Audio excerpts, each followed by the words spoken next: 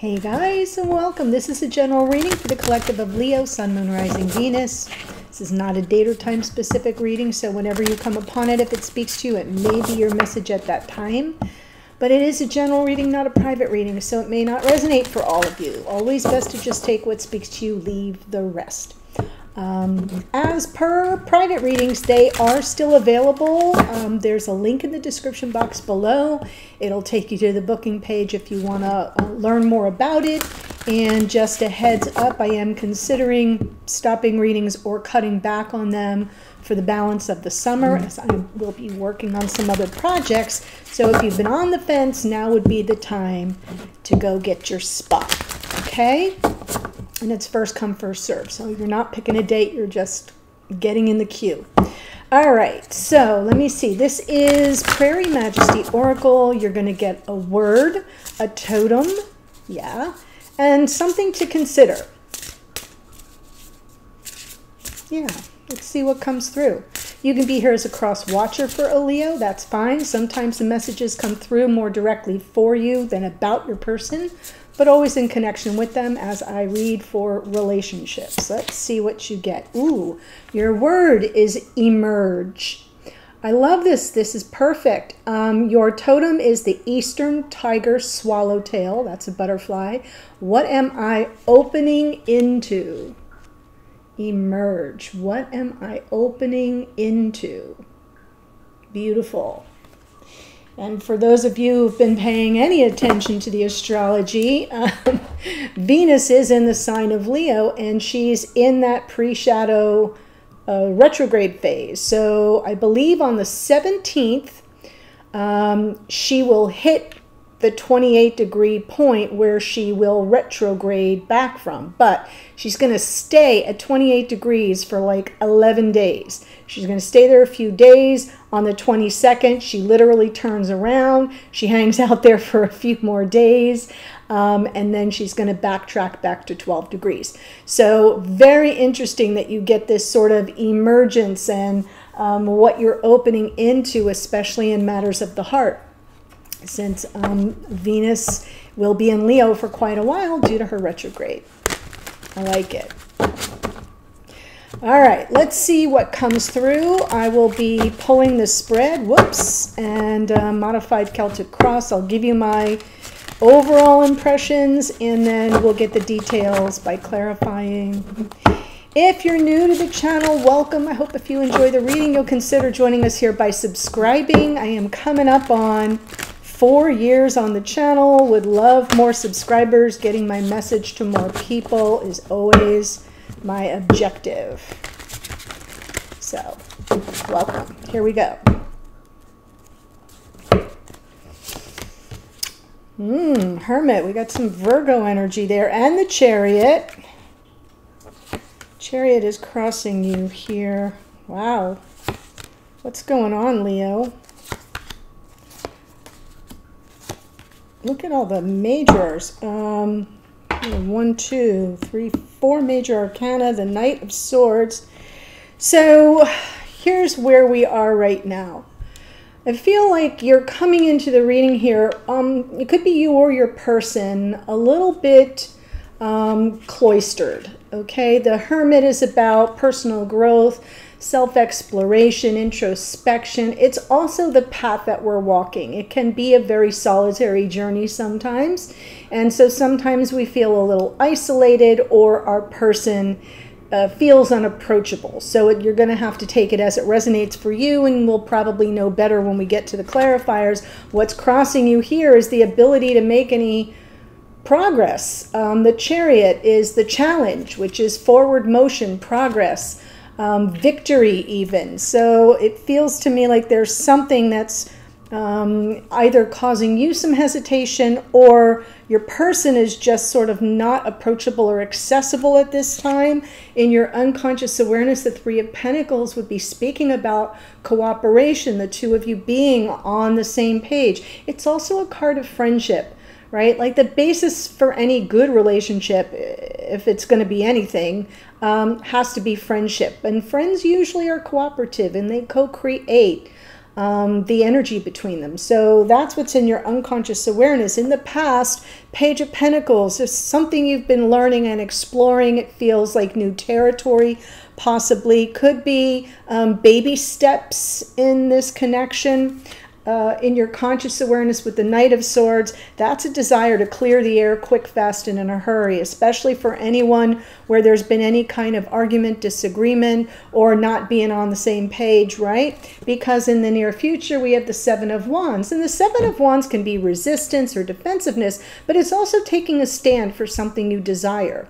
So we'll see that with the clarifiers. The Spirit's talking to you about a sense of mastery, knowing that you have everything you need to manifest what it is that you desire, right? So maybe in this near future position, you sort of stand your ground for something that you really are trying to manifest. In the hidden energies from your person, we have the High Priestess, which does talk about intuition, but because I'm getting the feeling that this Hermit energy might be your person, it could be speaking to the lack of communication and some form of separation between you, and then the beautiful energy of the Four of Swords going forward, some opportunities for deep reflection, and healing. This is a card of healing. So that's the rough lay of the land. Let's get some details for you. Hermit and the Chariot. Three of Swords. Oh, I think you've been waiting for an opportunity to talk things through. Talking about something that's weighing on your heart very heavily here. So I'm seeing some heartache, some heartbreak, possibly due to some form of separation or this person going off the grid. I'm not seeing you as the Hermit now that I see the clarifiers. I'm seeing you waiting for the opportunity to push through, to move forward, and make progress by talking through something that has caused one and or both of you some heartache. Yeah. And it feels like for some of you, this, whatever it is, happened a long time ago. For others of you, it's more recent, but the Seven of Pentacles can be a timing reference, and Pentacles move very slowly. So for those of you where this breakdown in communication or some form of separation occurred long ago, that's a little extra added confirmation. Regardless, you've been patiently waiting for the breakthrough. Three of Pentacles. Yes, here it is. Wow, more Virgo energy. Wanting reconciliation. An opportunity to give and receive forgiveness. And I sort of feel like you're feeling out on your own here. You don't have the cooperation. That's why the Nine of Pentacles is showing up. She's a single person in the tarot. And what you're after is possibly some form of reconciliation, reunion, forgiveness, redemption, second chances. But there's a lot of confusion and possibly mixed messages. Probably from the past. I'm not seeing the Five of Cups, but I'm feeling the Five of Cups. Like a lot of water under the bridge, confusion from things that sort of fell through once upon a time and left you with a lot of emotional confusion, maybe some mixed messages. But the Seven of Cups is coming through as some profound sense of overwhelm on an emotional level and nowhere to go with it. So let's look at the Page of Pentacles in the past.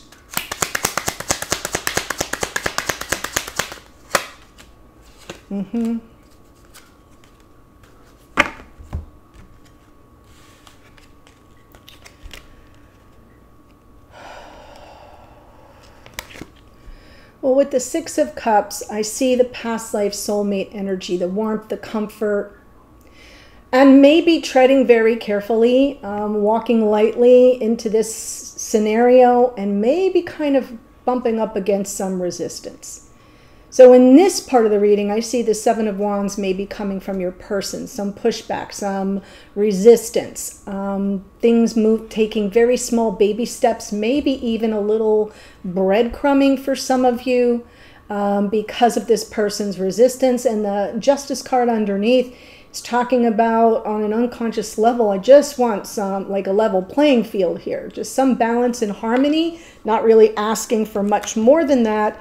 But all this person could give was very little, and anything more that you may have wanted or needed was resisted. So let's see the Knight of Swords.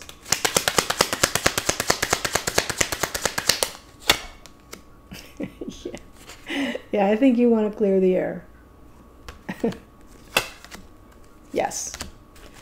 This is your beloved, the love of your life, the keeper of your heart, the one you see a potential future with.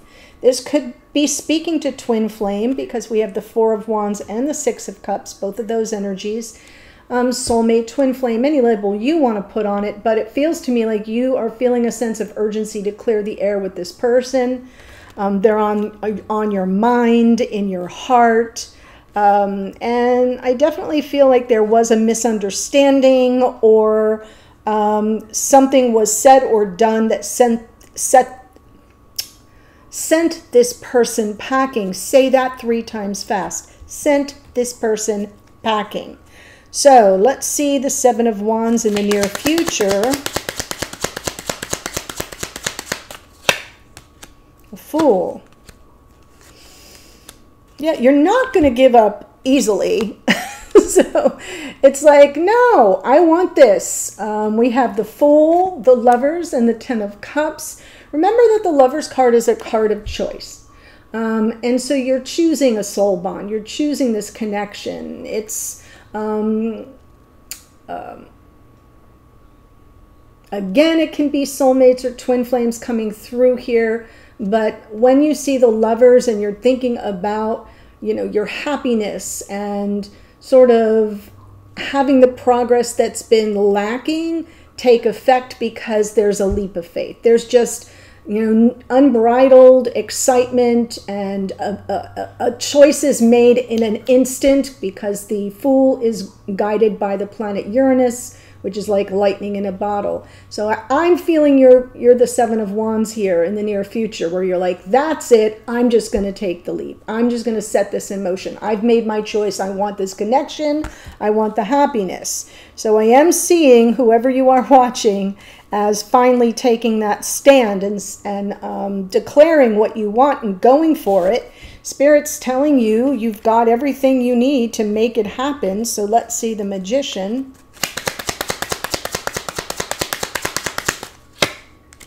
Two of Wands, and Knight of Pentacles, King of Pentacles.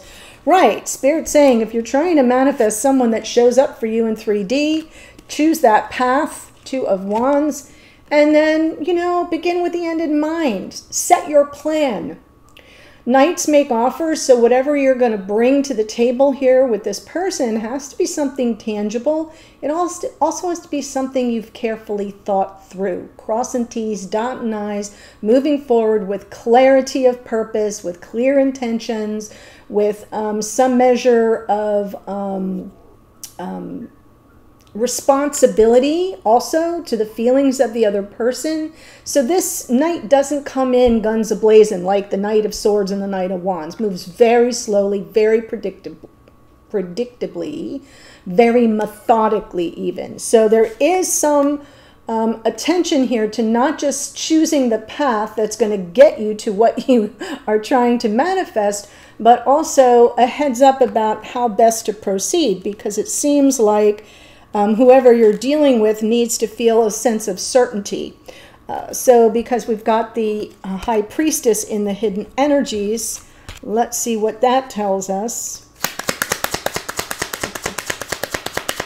In other words, this is not someone who responds well to pressure or to a let's go, let's like, what's the holdup? They don't respond to that. They'll go the other direction.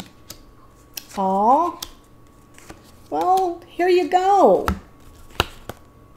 even though there's separation now, and if there's not separation, kind of limited communication or something that this person has not yet spoken to you, meaning it's kind of they're a well-kept secret at this point, they want the reconciliation too. And there's the Chariot moving forward, the Six of Pentacles underneath, a nice reciprocity, equal give and take. So I do feel with these two sixes, this person may not have clued you into the fact that that's what they want. They want a relationship of equals. They want to be as generous with you as you are with them. They want to make progress. They want the victory with that Chariot there, moving towards something that will resolve any disagreements or any misunderstandings that have sort of risen up between you. You're here with the double hit of the Knight of Swords, wanting to clear the air, and what they're not saying, and they're just sort of processing maybe on their own, since I'm feeling they're the Hermit, is their desire to find a middle ground. Sometimes the Six of Wands is just the focus on a win-win outcome, making peace, and that's enough of a victory. And what we make peace about leads to nice balance in the connection in 3D. I did not see that coming. So let's see the Four of Swords.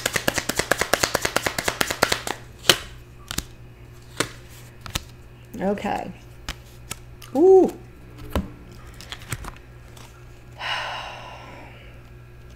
Well, I love that divine feminine energy shows up, which is telling me that on some level, you've got to come from an energy of receptivity. You have to be open, open to something that may take a little time to heal, especially because I'm seeing some guarded energy here, but healing that guardedness, it also is coming through a little bit like self-protection. Sometimes that Four of Pentacles isn't just guarded, like I'm not gonna give all of myself, because we have the Six of Pentacles, which would be that. But sometimes it's, I don't want to get hurt. And so I'm covering my heart chakra. I'm not going to expose my heart to you. So that could be coming a little bit from both of you. And I'm feeling, because you're the one that wants to have the conversation and that has been patiently waiting for that to occur, unless you've reversed the whole entire reading. This is about healing that sense of, I need to protect myself from someone who doesn't take things seriously. So you may need to be open to how this person approaches you. The Page of Wands, to me, can come through a couple different ways. It can come through as lighthearted and flirtatious and, you know, uplifting and positive, but not with a lot of depth, okay? And sometimes it comes through with a little bit of player energy, you know, the you up kind of an energy. So if you're cautious about this person's intentions, which none of that came through in this reading, but it has come through in other readings, you know, your forward facing energy is about healing that and being more open and coming from unconditional love, because this person, that may be a cover. That Page of Wands energy may be a cover from someone who prefers to sort of keep their true feelings under wraps. And whenever they're pushed too hard, they go MIA. Okay, so keep that in mind. That's just what's coming through. Before I give you the astrology here, there's a link in the description box in the top sentence that will take you to the extended.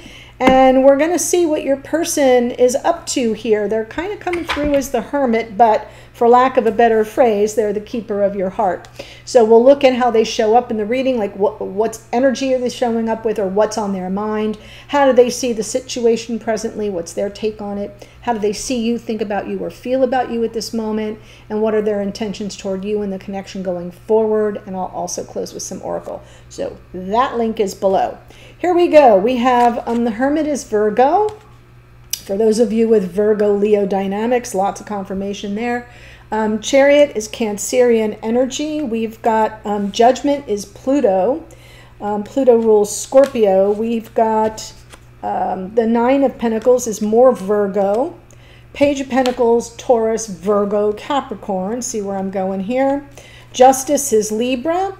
Double hit of the Knight of Swords, Gemini, Gemini. King of Cups is Scorpio. The Fool is the planet Uranus, which rules Aquarius. There's some Gemini in the Lovers card. Lots of Gemini here too, and more Gemini and Virgo in the Magician, which is the card of Mercury. And more Virgo in our Knight of Pentacles. And the King of Pentacles is Taurus. We have the High Priestess is Pisces. Chariot's out a second time, more Cancerian energy. Page of Wands, Aries, Leo, Sagittarius. And we close with the lovely Venus that I spoke about at the beginning, which rules Taurus and Libra. So that's what I have for you. Very interesting. The link to the extended is below. I'll see you there in a second. Bye for now.